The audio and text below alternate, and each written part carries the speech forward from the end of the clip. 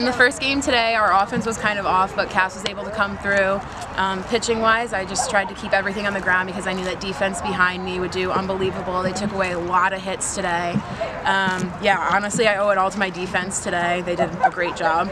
Pitching 2 games, I don't know. I just came off with pitching 2 games this weekend. It was kind of, I don't know, it was tough. I knew that Cass was ready whenever I needed her. Again, defense took away a lot of hits, so they were able to limit pitch count for me, and that was the main thing. Second game was extremely nerve-wracking. We were struggling on offense all game, just getting little hits and whatever. We couldn't really find a breakthrough there, and Kazi, unbelievable in the last inning. Everyone did their job with Julia getting the bunt down and then Kazi coming through in her first college at bat hitting a home run. It was unbelievable.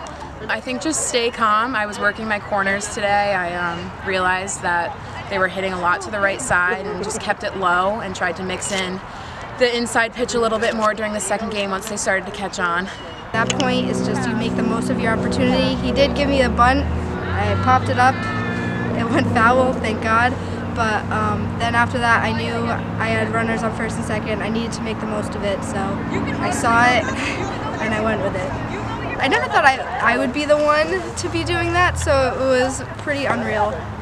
But I'm not going to forget it. I think it shows that anyone can step up at any given time, and we all have it in us.